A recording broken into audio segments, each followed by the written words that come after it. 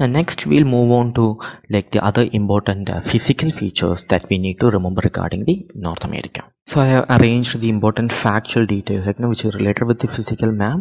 So we'll start with the desert. We got the two deserts here. One, the Sonoran Desert right here.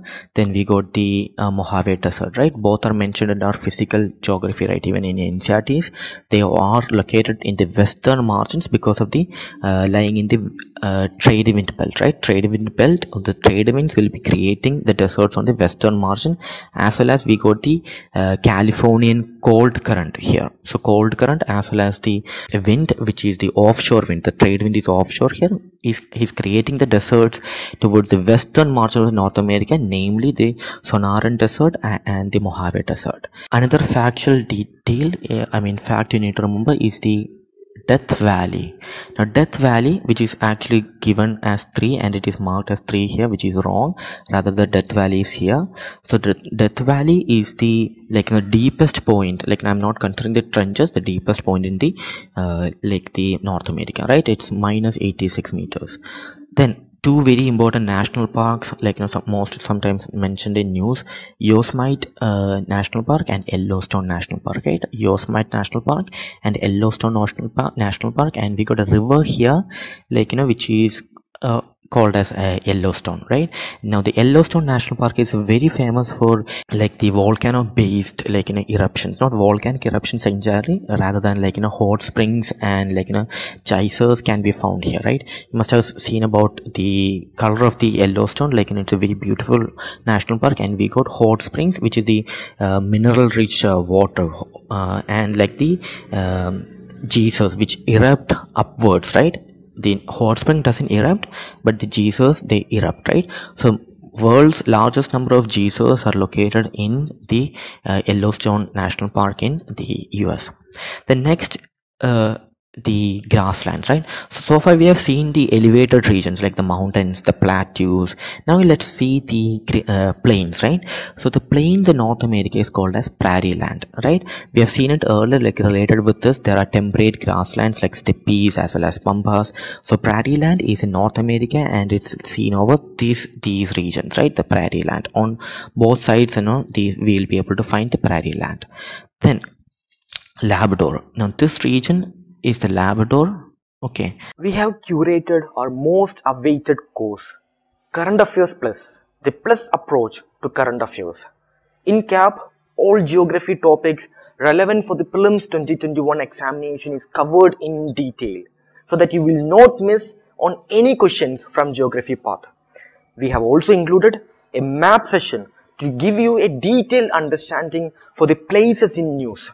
To know more about CAP, please click on the link given in the description below. Why wait? Enroll to our current affairs program and ensure your seat in Mains 2021. And this sea here is a Labrador Sea, right? And another important detail is the the region called as Newfoundland is located here, right? Now we all must have heard about the sinking of Titanic, the ship. So the icebergs were carried from the cold Labrador Sea through this region, which is called, we got a cold oceanic current here, the Labrador current, carried the icebergs to this Newfoundland, and from where it collided with the Titanic, and then eventually the Titanic sank, right? So remember these regions, Newfoundland, this is a very famous fishing ground, Newfoundland, because of the convergence of two oceanic currents, the Gulf Stream from here and the Labrador Sea from the top. Okay. Then we got the Laurentian Plateau here, which we mentioned earlier. The term is related with the climatic regions. Okay. Then the Nova Scotia here, the Nova Scotia and the Bay of Fundy, right? Now Nova Scotia and the Bay of Fundy is famous for the very large tidal range, and they are generating tidal energy from these regions. Okay. And the Canadian Shield, we mentioned earlier, this region is the Canadian Shield. Then we got the North Magnetic Pole. Now this appeared in news. Now this picture is actually, the picture of the North America is taken from the atlas, and here we got the Northern Magnetic Pole, or the North Magnetic Pole is located in the Queen Elizabeth Islands, which are part of the Canada. and it appeared in news recently. The north magnetic field, unlike the geographical North Pole and South Pole, is not fixed.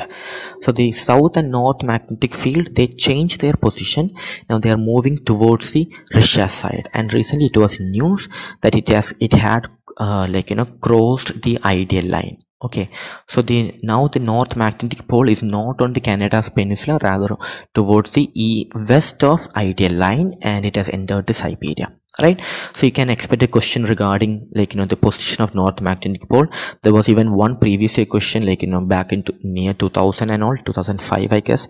So the statement was the north magnetic pole is lying on the Canada's peninsula, which was actually correct at that time, but now it has changed its position towards the it has moved past the ideal line and it is on the Siberia. Right, so remember that fact.